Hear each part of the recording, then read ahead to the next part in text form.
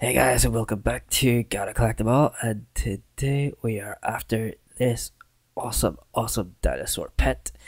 It is, and I'm gonna try and pronounce the name because I'm gonna get it wrong. And you're probably wondering why my voice sounds so bad right now. It is because I got the flu again, and I feel pretty much like death.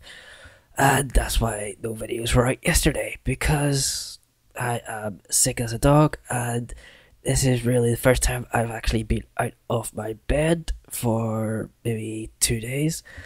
Well, of course, I went to the toilet and got food and whatnot, but apart from that, I've been bed rested and I still feel fucking awful, so that is not good. And I'll talk a bit about these pets.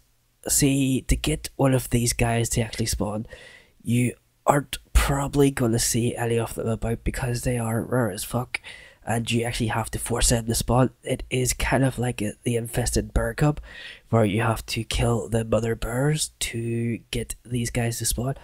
You have to kill the dinosaurs that look identical to these, just the bigger versions of them. You have to kill those, and then eventually they will spawn one of these hatchlings. So it can be quite annoying and it can take quite a long time. It took me about 3-4 hours to get a rare one of these guys, so it wasn't as fun. And as you can see right there, that is one of the that is one of the mama dinosaurs, and you have to kill them to get the hatchling to spawn.